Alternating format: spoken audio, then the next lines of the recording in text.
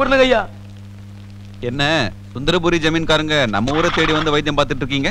பாலப்பட்டியில கட்டு போட்டா 10 நாள்ல குணம் ஆயிடுன்னு சொன்னாங்க. அதான். பெரியவர் வீட்டு சமாச்சாரம் திரு வரைக்கும் வரலாமா? யோ வைத்தியரே, எண்ணெய பதமா காய்ச்சி வீட்டுக்கு கொண்டு வாங்க.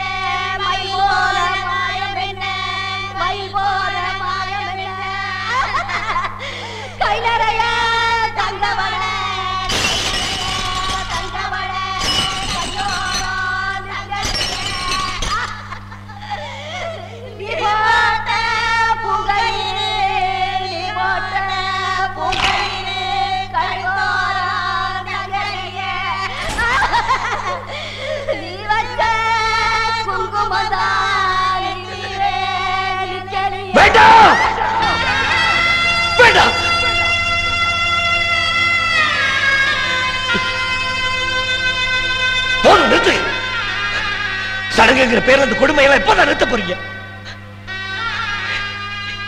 என் அம்மா நெத்தியில இருக்கிற குங்குமத்தை நான் அழிக்க விட மாட்டேன், அழிக்க விட மாட்டேன். ஏமா ஊரு கண்ணு பட்டுடுங்கிறதுக்காக நான் சிரிக்கும் போதுலாம் என் கண்ணத்துல போட்டு வைப்பியே, இப்போ உன் மேல யார் கண்ணுமா பட்டுருச்சு?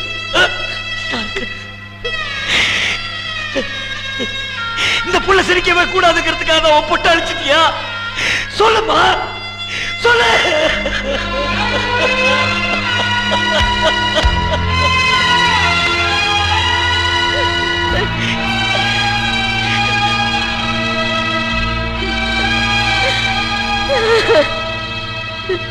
எனக்கு உங்க புள்ள கேக்குறானே, அதுக்கு நான் என்னங்க பதில் சொல்றது?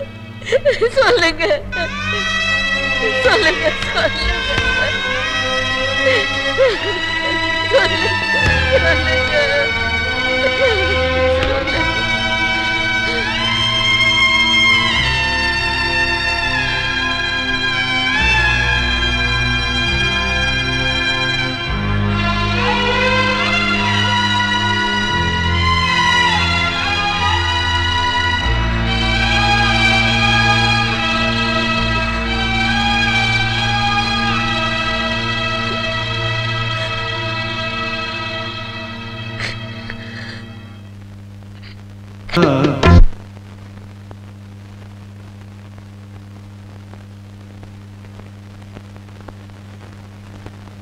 ஐயா, இந்த பாலப்பட்டு ஜமீன்ல எண்ணெய் கட்டு போட்டவங்க கையை இரும்ப விட உறுதியாகும்னு சொல்லுவாங்க. பரிபூர்ணமா குணமாயிடுச்சுங்க ஐயா.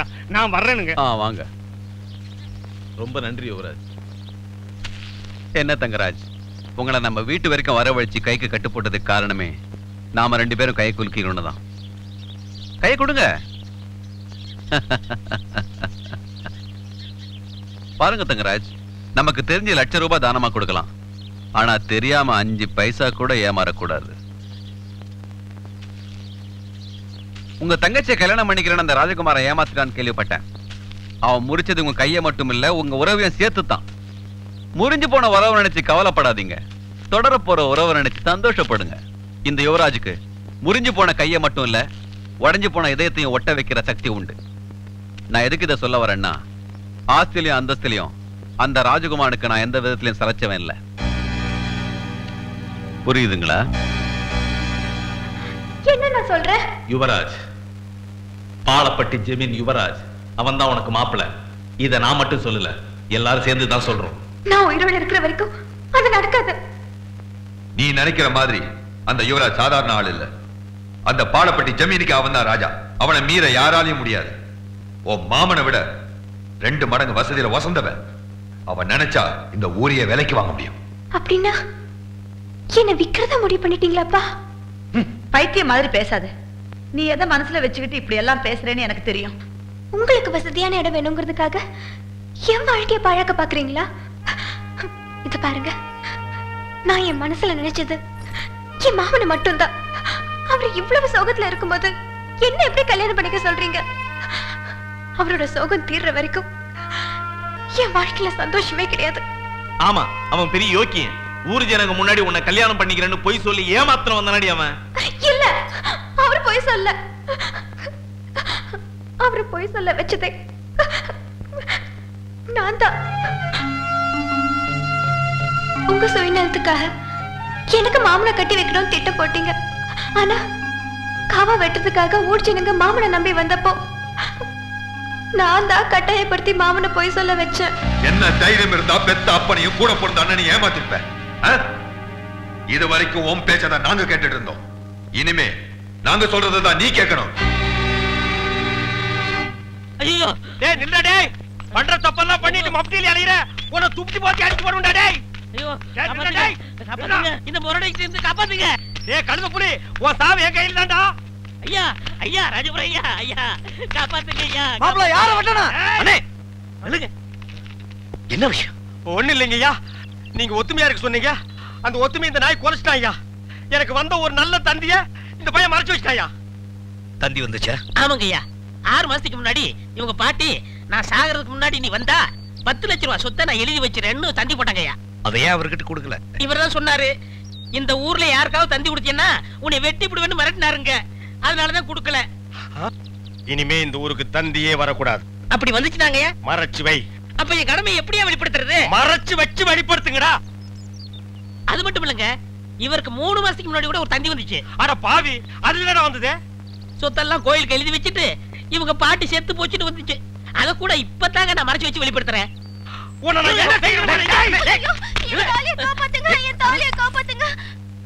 மணிமேகலை மணிமேகலை அழாதம்மா அழாத. அந்த பால்கார் கண்ணு பற்ற. தங்கச்சி கால்ல செருப்பு கூட இல்லாம 7 மாச கர்ப்பிணி ஏமா நடந்து வந்த?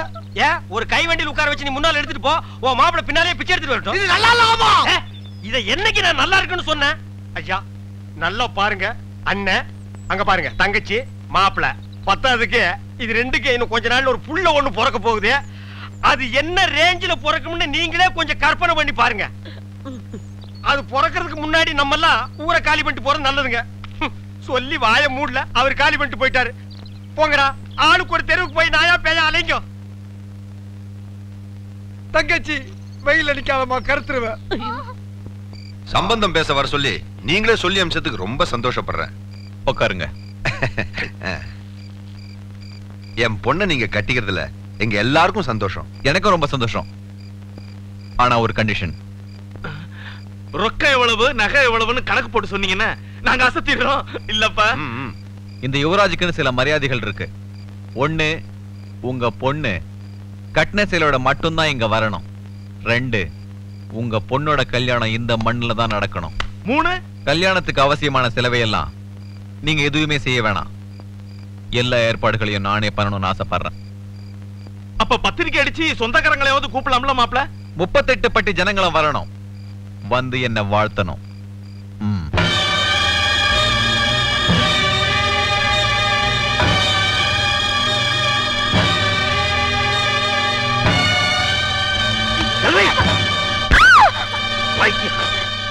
என்ன சாதிக்கலாம் நினைக்கிறேன்? நான் வாழ்ந்து மட்டும் என்ன மாமா சாதிக்க போறேன்?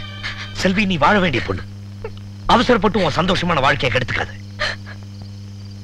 உன் அப்பா அம்மா எது செஞ்சாலும் உன் நல்லதுக்காக தான் செய்வாங்க. புரியுதா? மாமா, பிடிக்காத ஒருத்தன் கூட வாழறதை விட சாகிறதே மேலுன்னு நான் நினைக்கிறேன்.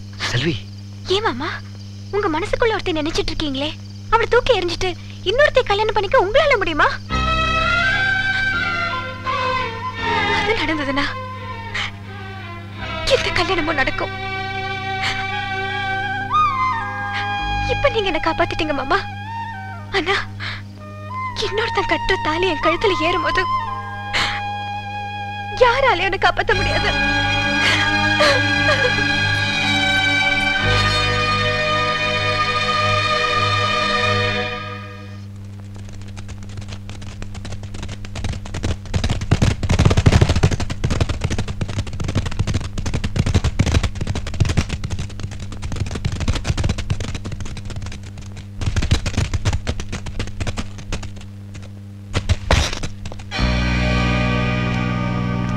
என்னடா இது? நாம வீடு தேடி வந்திருக்கோம், வாங்கன்னு சொல்ல யாருமே இல்ல. வாங்க.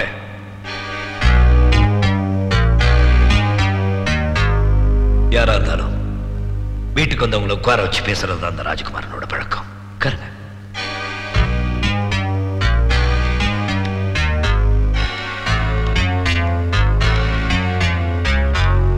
என்னடா இந்த யுவராஜ் நடந்ததெல்லாம் மறந்துட்டு வந்திருக்கானேன்னு பாக்குறீங்களா? இனிமே நடக்க போறத நீங்க மறக்க கூடாதுங்கிறதுக்காகத்தான். மறத்தவரி ஒரு பொண்ணோட மானம் பறி போறதை இந்த மண்ணும் நீங்களும் அனுமதிக்க மாட்டீங்க. அதனால நானே நாளும் கிழமையும் பார்த்து ஒரு பொண்ணு மேல கைய வைக்க போறேன். முறையோட தான். என்னடா இதெல்லாம் இங்க வந்து சொல்லணும்னு பாக்குறீங்களா? என்ன பண்றது, நான் கட்டிக்க போறது உங்களோட முறை பொண்ணாச்சே, செல்வி. அதான் பத்திரிக்கை வச்சு அழைச்சிட்டு போலான்னு வந்தேன். எதையுமே முறைப்படி செஞ்சா தானே உங்களுக்கு பிடிக்கும்.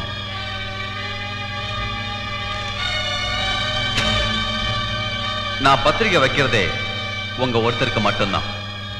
உங்களுக்கு வச்சா ஊருக்கே வச்ச மாதிரி. கண்டிப்பா கல்யாணத்துக்கு வரணும், வந்து வாழ்த்தணும். அங்க வந்தா தான் எங்க மண்ணோட பெருமை என்னன்னு நானும் காட்ட முடியும். ஏய்,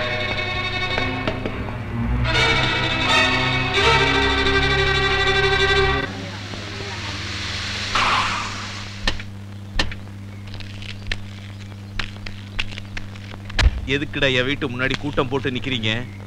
என்ன விஷயம் சொல்லுங்கடா. ஐயா, நம்ம ஊர் மானத்தை வாங்க வந்து அந்த பாலப்பட்டி ஜமீனோட சம்பந்தம் பேசிட்டு வந்திருக்கீங்கன்னு கேள்விப்பட்டான். அந்த அயோக்கியனுக்கு பொண்ணு கொடுக்குறீங்கன்னு தெரிஞ்சதுல இருந்து இந்த ஊர் சனமே தவிச்சு போய் நிக்குதுங்க ஐயா.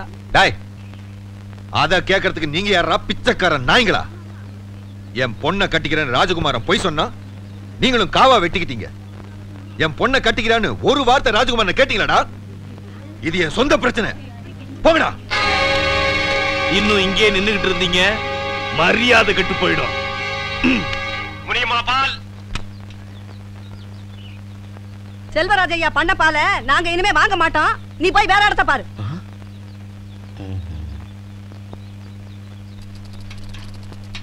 இந்த பாரியா, இந்த ஊரு மானத்தை வாங்க வந்த பாலப்பட்டி ஜமீனுக்கு பொண்ணை கொடுக்க போறாரு உங்க செல்வராஜையா.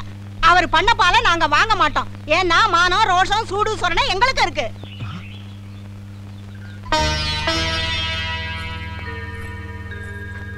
அம்மா, நீ கூட எனக்கு காப்பாத்த மாட்டேங்கிற, கெஞ்சி கேக்குற. எனக்கு இந்த கல்யாணம் வேண்டாம்மா. ஏய், இன்னும் எந்த கோட்டையை பிடிக்கிறதுக்காக இப்படி பிடிவாதம் பிடிக்கிற? நேரமாச்சு, கிளம்பு. நான் செத்தாலும் சாவனை தவிர கண்ணுனக்குலாம் கழுத்த நீட்ட மாட்டேன். என்னடி அதிக பிரசித்தனமா பேசுற? நம்ம வீட்டு வாசப்படி ஏறி என் கைய முறிச்சானே ராஜகுமாரன், அவன் மூஞ்சில கரிய பூச தாண்டி இந்த கல்யாணமே இதை எந்த கொம்பனாலையும் தடுத்து நிறுத்த முடியாது. ஜாக்கிரதை. வாடி வாடி. டேய், இந்த வண்டியில ஏத்துக்கடா. இழுத்துக்கிட்டு போங்கடா. போ. வேண்டாப்பா. ஏய், போ. அண்ணா சொல்லுங்கண்ணா. ஏய், காரை ஏத்துக்கடா. ஏறு. அம்மா, நீ என்ன சொல்லுமா? அத்தா, அத்தா, நீங்க தான் அத்தா காப்பாத்தணும். நான் யாரை காப்பாத்தணும்? அத்தா, செல்வராஜ் ஐயா கட்டாய கல்யாணம் பண்றதுக்காக செல்வியை கதற கதற கார்ல தூக்கிட்டு போறாரு அத்தா. அந்த பொண்ணோட நிலைமை பார்த்து எங்களால தாங்கிக்கவே முடியல அத்தா. அம்மா, நான் போய் சொன்னதே நினைச்சு வருத்தப்பட்டுக்கிட்டு இருக்க ராசப்பு மனசை மாத்தி செல்வியை காப்பாத்துறது உங்க கையில தான்மா இருக்கு. ஊர் ஜனமே உங்க பின்னால வர்றோம். நீங்க தான் அத்தா ஒரு நல்ல முடிவை சொல்லணும்.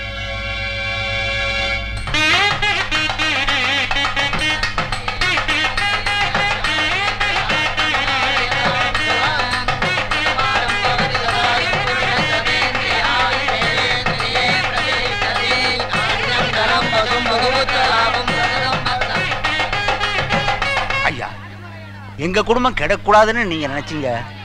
இப்போ செல்வியோட வாழ்க்கை கெட்டுடக்கூடாதுன்னா உங்களை பார்க்க வந்திருக்கோம். ராஜா, ஏற்கனவே நாங்க ஒரு பொண்ணை இழந்துட்டோம். இன்னொரு பொண்ணையும் இழக்கிறதுக்கு நாங்க தயாரா இல்லை. ஐயா, நம்ம ஊர்ல வீசுற காத்துல கூட கரபடியாதுன்னு சொல்லுவாங்க. அநியாயமா அந்த பொண்ணு வாழ்க்கையில கரபடிய போகுதுங்க ஐயா. நீங்க மனசு வச்சா தாயா காப்பாத்த முடியும். ராசப்பு, இந்த ஏழை ஜனங்களுடைய நிலத்தை எல்லாம் நஞ்சி ஆக்கிப்புட்டு உங்க வாழ்க்கையை பாலைவனம் ஆக்கிறதுக்கு நாங்க ஒருபோதும் சம்மதிக்க மாட்டோம் ராசப்பு, சம்மதிக்க மாட்டோம். ஐயா,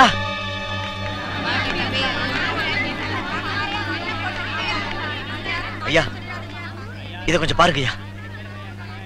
என்ன எழுதியிருக்குன்னு படிச்சு பாருங்க ஐயா.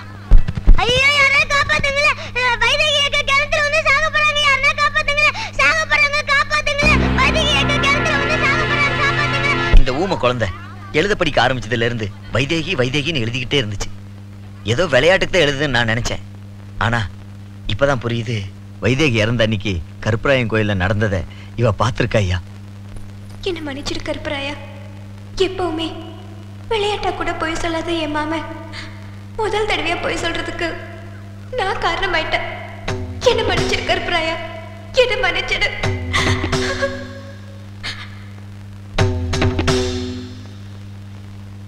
என் ஆசைப்படி மாமாவையும் வைதிகையும் சேர்த்து வைக்கிறது உன் கையில தான் இருக்கு. அவங்களை யாராலையும் பிரிக்க முடியாதபடி நீதான் பாத்துக்கணும். எந்த குழப்பமும் இல்லாம அதை நீதான் நிறைவேற்றி வைக்கணும் கருப்பராயா. எனக்கு சாதகமான முடிவு எடுத்தேன்னு சந்தோஷப்பட்டேன். அதுக்குள்ள முடிவை மாத்திட்டேன். எப்படி உன் ராஜகுமாரன் பிரியப்பட்ட எதையுமே நான் விட்டு வைக்க மாட்டேன்.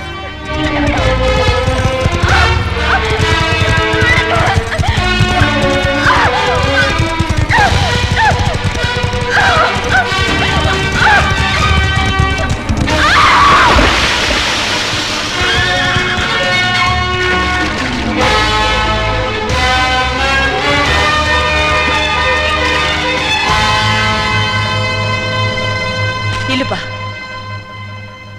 செல்விய கட்டிக்கிறேன்னு ஒரு பொய்ய சொல்லிட்டு வாழ்நாள் பூரா வருத்தப்பட்டு இருக்கியே. இப்ப அந்த பொய்ய உண்மையாக்குறதுக்கு ஒரு சந்தர்ப்பம் கிடைச்சிருக்கு. ராஜா, அந்த பொய்ய உண்மையாக்கிட்டு தான் நீ என் மூஞ்சில முழிக்கணும். அப்பதான் எனக்கும் பெருமை, உங்க அப்பாவுக்கும் பெருமை.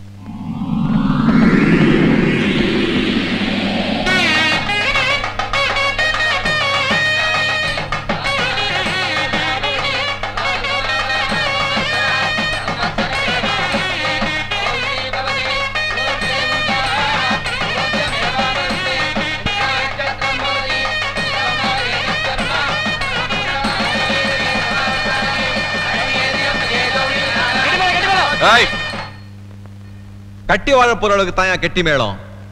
தாலி கட்டி வாழ வைக்க கூட்டிட்டு வரல இவள. தாலி கட்டாமலேயே மானத்தை வாங்கத்தான் கூட்டிட்டு வந்திருக்கேன். பொண்ணு வீட்டுக்காரங்க அவசரப்படாதீங்க. 38 பட்டு ஜனங்களை எதுக்கு வரவழைச்சுன்னு தெரியுமா? சுந்தரபுரி ஜமீன்ல எனக்கு ஏற்பட்ட அவமானத்தை துடைக்கத்தான். அன்னைக்கு ராஜகுமார வாய்க்கையே சொன்னானே, அவங்க ஊர் மண்ணுக்கு தான் வீரம் இருக்கு, அவங்க ஊர் பொண்ணுக்கு தான் மானம் இருக்குன்னு. இப்போ இந்த இடத்துல ஏன் மண்ணுல இந்த பொண்ணோட மானத்தை வாங்க போறேன்.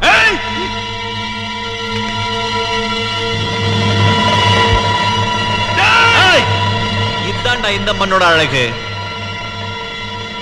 பாமா இந்த விரல் கூட உன் உடம்புல படாம உன் மானத்தை நான் எடுக்க போறேன். அதான் இந்த யுவராஜுக்கு அழகு. உன் உடம்புல இருக்க துணியை உரிச்சு இந்த ஊர் ஜனங்க கண்ணுக்கு விருந்து வைக்க போறேன். உச்சாதனா மாதிரி. இது கலியுக மகாபாரதண்டி. உன்னை காப்பாத்த எந்த கண்ணை வரான்னு பாக்குறேன்.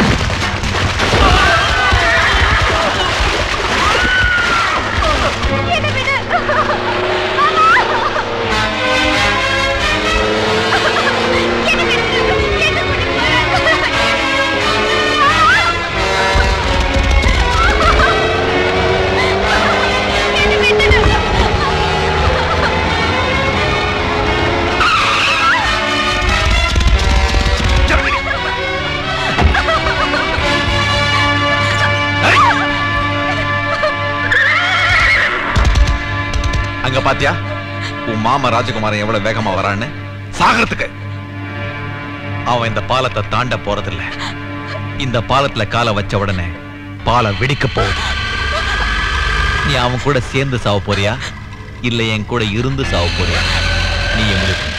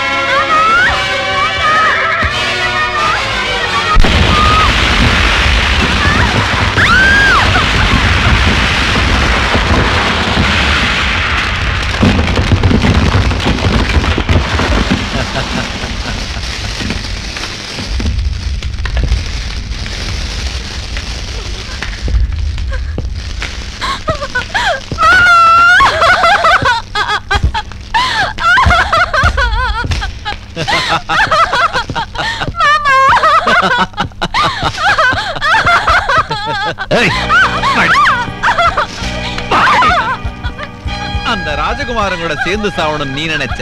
ஆனா இந்த யுவராஜ் கூட வாழ்ந்து சாவணும் ஆண்டவன் நினைச்சிட்டான். தொடவே கூடாதுன்னு நினைச்சேன், தொட வச்சிட்டீங்களடி.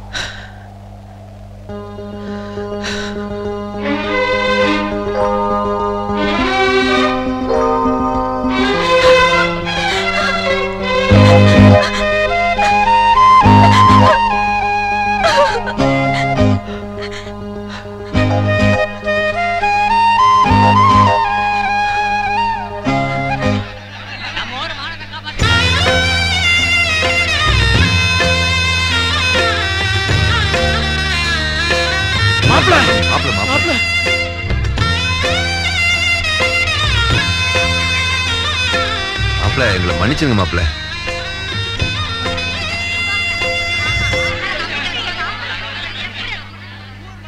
அம்மா, எங்களுக்கு நீங்க தான் ஆரத்தி எடுக்கணும்.